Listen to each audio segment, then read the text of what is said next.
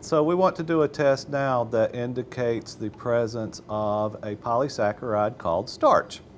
And the indicator that we use for this is something called IKI. It's just an iodine compound. So we're going to do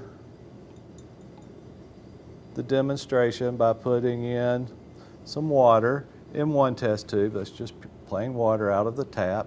And then we're going to put some starch solution in the other test tube. Now, indicators work by showing a color change.